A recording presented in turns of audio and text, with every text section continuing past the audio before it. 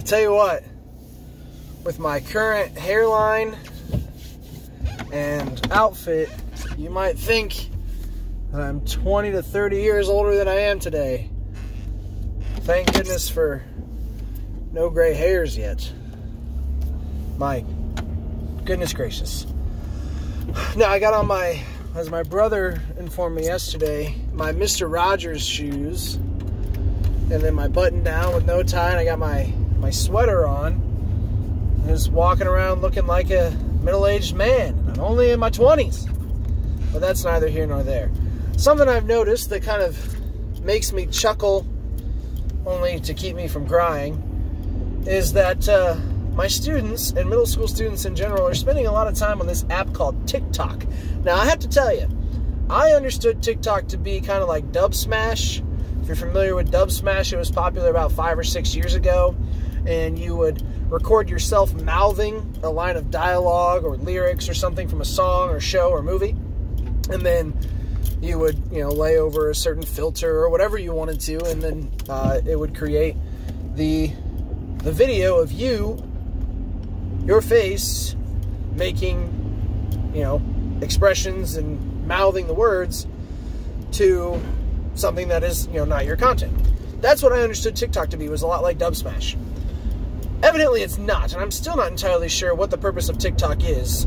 Short videos about pretty much anything, kind of like what I'm doing here, is the way that I understand it, but you can, again, lay over different filters and songs and music and animations and things.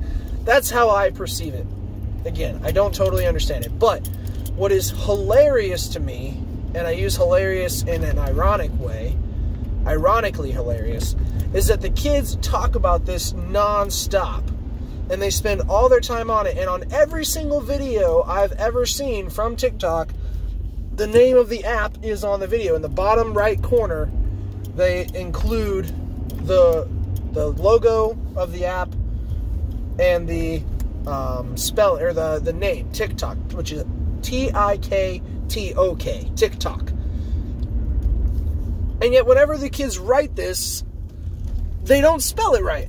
So how can you spend so much time doing something and not know how to spell it correctly, or at least effectively communicate about it?